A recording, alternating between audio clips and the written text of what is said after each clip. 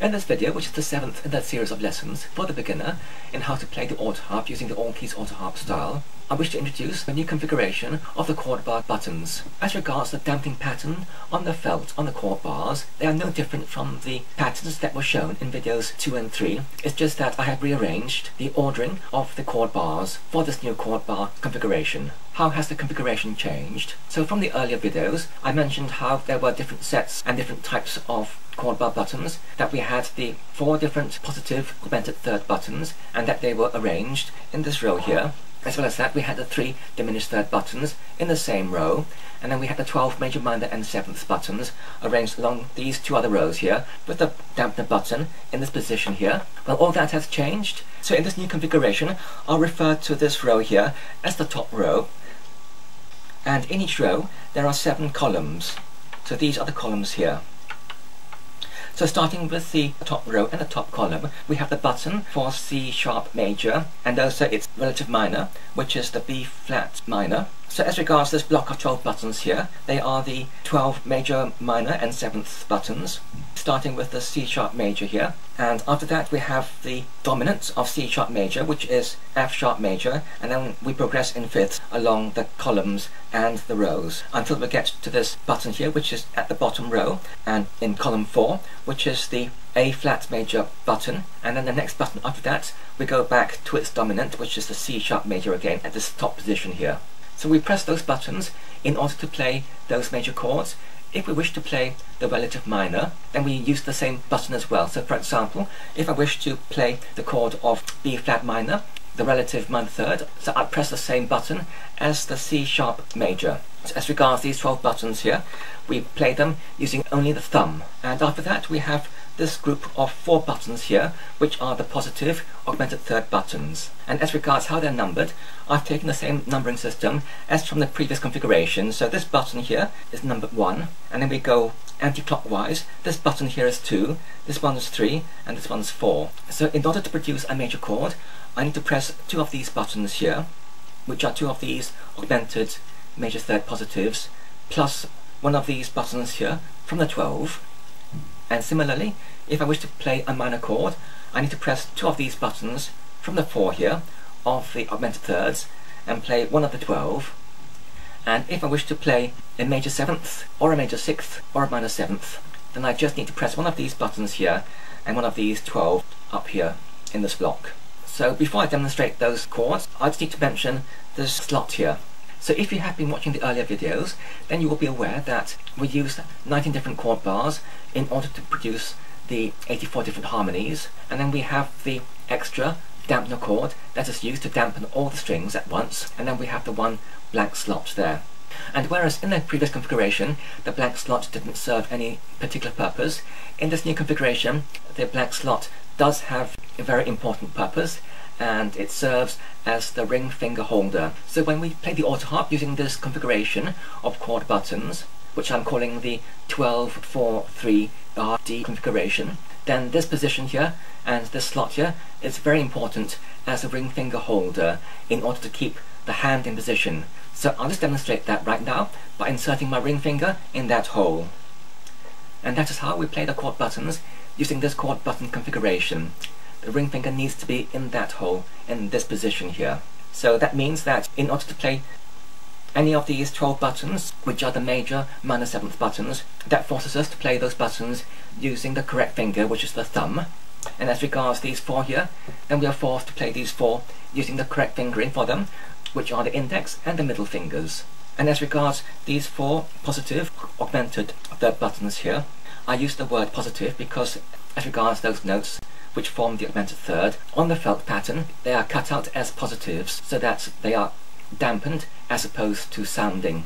As regards these 4 buttons here, in order to be able to play them quickly and effectively, we have to play them a certain way, which is that whenever we play these 2 buttons here, which are buttons 1 and 4 in column 6, then we need to play them using just the 1 finger, the middle finger. Similarly, if we are playing the 2 buttons here, which are both in the 5th column, then we need to play them using just the 1 finger, the index finger.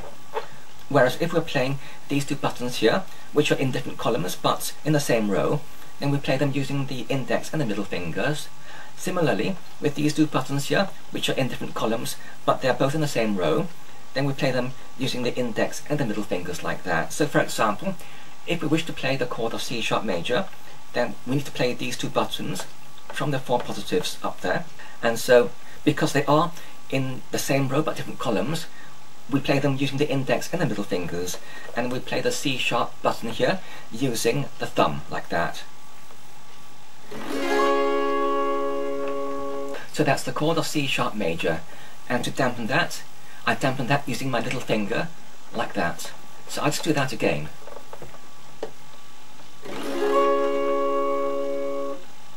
Like that. And if I wish to play the relative minor of C sharp major, which is the B flat minor, then in order to play the relative minor, I play the same button here from the 12 using the thumb. But for the 4 augmented third here, I just need to rotate those two buttons round anti-clockwise, like that. So the two buttons for the relative minor are now in the same column, but different rows. So for that, because they are in the 5th column, I play them using the one finger, the index finger. So this is the relative minor of C sharp major, which is B flat minor.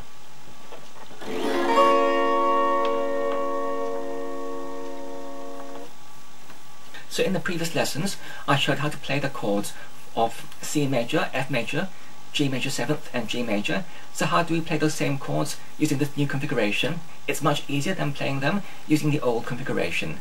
So as regards C major, we play the C major chord button with a thumb at position middle 3, which is this one here. And from the 4 augmented third buttons, we play buttons 1 and 4, which are these two buttons here. And because they are in the 6th column and in different rows, then I play them with the middle finger like that. So it's like that. So this is C major. As regards F major, because F is the subdominant of C, then we go down 1, which is this button here, which is bottom row, column 3. And then in order to play the subdominant chord, we just swing those two buttons there, 1 and 4, 90 degrees clockwise, whereas before for C major we had these two buttons here. We swing them round so that we play these two buttons here for the subdominant, the F major. So these are buttons 1 and 2, and because they are in the same row and different columns, we play them using the index and the middle fingers, like this.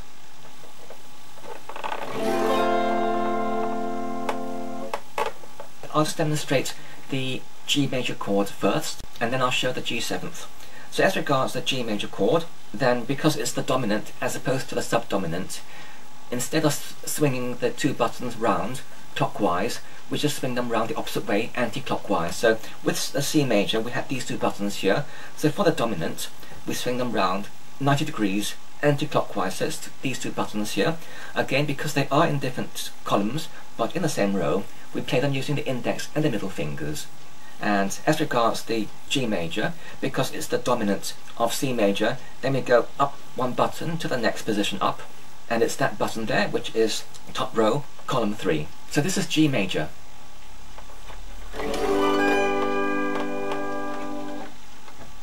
So now that we have the major chord for G major, how do we play the major 7th of the major chord? Well, this same rule applies to all the major keys, which is that from the two buttons of the major chord in the augmented third buttons, if we wish to play the major 7th chord of the major chord, then we just play the one button, the one that is the most forward, going anti-clockwise. So it's this one here, and we press the major chord button, so it's just these two buttons. This is the major 7th chord of G major.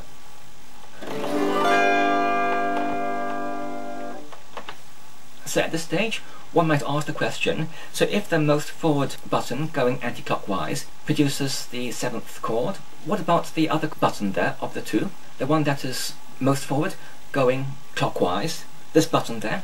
Well, the same applies to every major chord, which is that the button of the two for the major chord that is most forward going clockwise plays the major 6th of the major chord. So these two buttons here play the major 6th of G major, like this.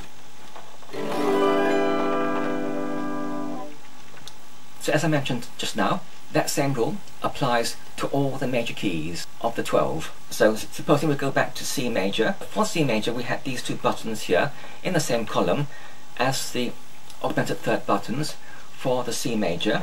So suppose we play the one that is most forward, going anti-clockwise. That should produce C major 7th.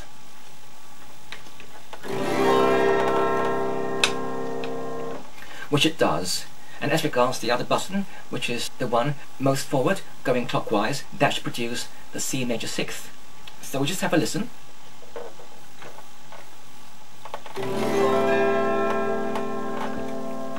And it does as well. So just to recap, we have these top 12 buttons here, which are the buttons for the major chords, the major 7th, the major 6th, and the relative minor 3rd. And then we have these 4 buttons here, which are the buttons that we need to press in conjunction with the major, minor and 7th buttons in order to produce those harmonies. And then we have the slot here, which is the finger holder for the ring finger that keeps the hand in position. And then we have the dampener button there, which is played by the little finger. So what are these 3 last buttons here? So these 3 last buttons play the diminished thirds. So this button here, which is played using the last finger, plays the diminished thirds for C minor, A minor, E flat minor, and F sharp minor, like this. This button here plays the diminished third for D minor, F minor, A flat minor, and B minor, like this. And that button is played by the middle finger. And as regards this last button here, that plays the diminished minor 3rd chords for E minor, G minor, B flat minor, and C sharp minor. And that can be played by either the middle finger or the index finger, like this.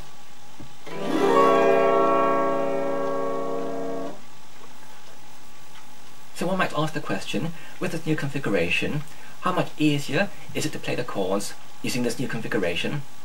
Well, what I'll do is that I'll demonstrate how much easier it is by playing the same piece of music that I played in the previous lesson. But as I do so, if one would observe the thumb, the index and the middle fingers on the buttons, and how little movement is required in those fingers, then one can really appreciate how much better it is compared to the previous configuration. So I'll just play that music now.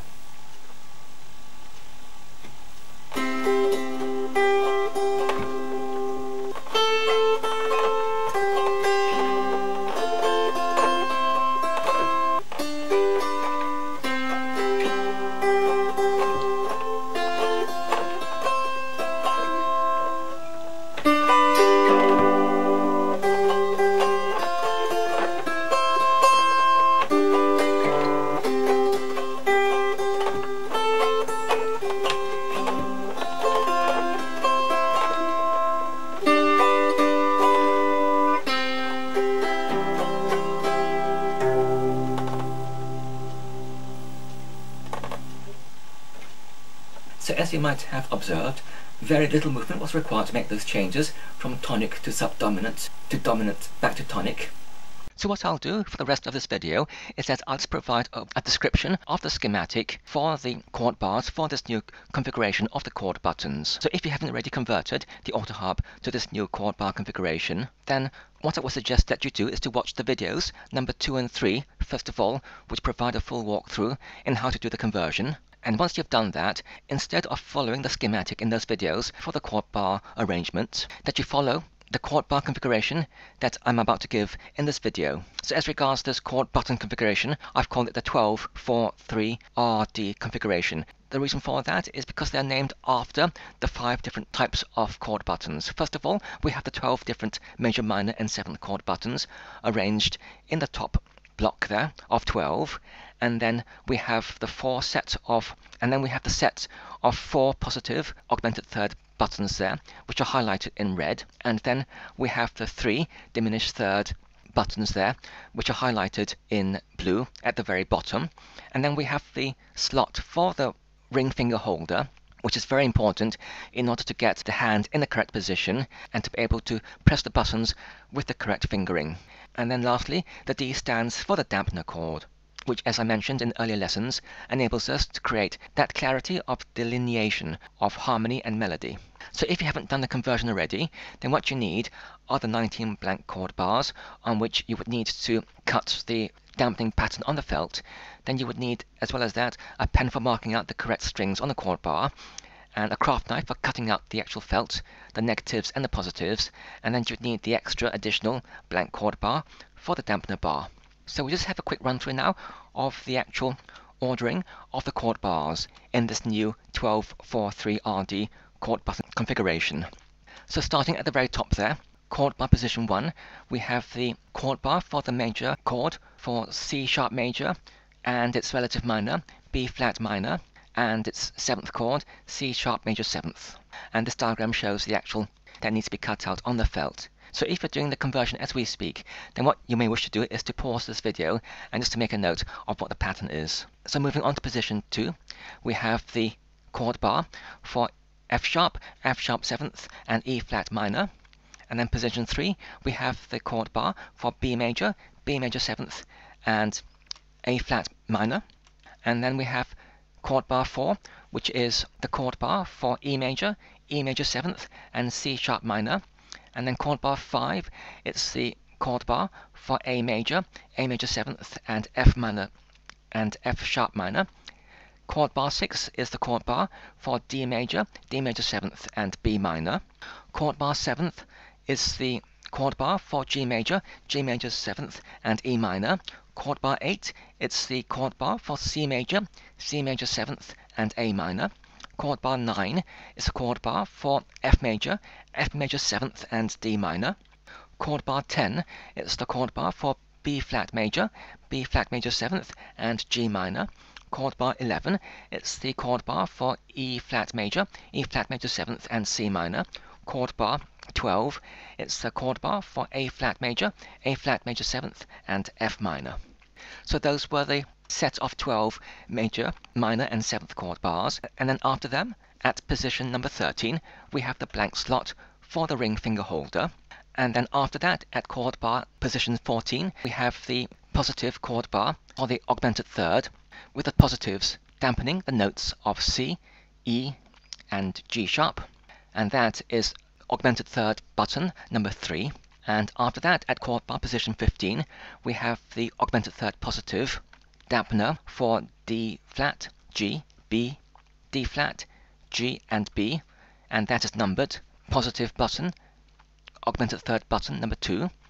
And then after that, at position number 16, we have the dampener bar, which doesn't have any notches in it because that dampens out all the strings at once. And then after that, at position number 17, we have the augmented third positive that dampens out the notes of C sharp, F, and A. And then after that, we have at chord bar position number 18, the augmented third positive that dampens out the notes of D, F sharp, and A sharp. And that is number 1. And lastly, at the very last column there, we have the 3 diminished third negatives. So at position 19, we have the diminished third negatives that sounds the notes of A, C, D sharp, and F sharp, which is the diminished third chord of C minor, E flat minor, F sharp minor, and A minor. And then after that, at position number 20, we have the diminished third chord for D minor, F minor, A flat minor, and B. And then lastly, at the very last chord bar position, number 21, we have the diminished third chord for E minor, G minor, B flat minor, and C sharp minor. So in this very last slide, at the very top section there, which says 12-4-3-RD chord buttons arrangement, that just gives a very basic map of where the buttons are. And then underneath that, where it says 12-4-3-RD chord buttons, 8 fingering rules, that just gives a summary of the 8 rules of fingering for this chord button configuration that I mentioned earlier on. As regards the last section there, the 84 harmonies are played as follows. That actually lists in tabular format the chord buttons that need to be pressed in order to play those 84 harmonies. So once again, it may be useful just to do a pause on this video and just to make a note of what those buttons are, or just to do a screen print so that one has a permanent reference for these buttons for the 84 harmonies. So that is all for this lesson. I hope you have enjoyed this video. If you do have any comments or suggestions, then do leave them down below. Otherwise, in the meantime, until next time, have a nice day.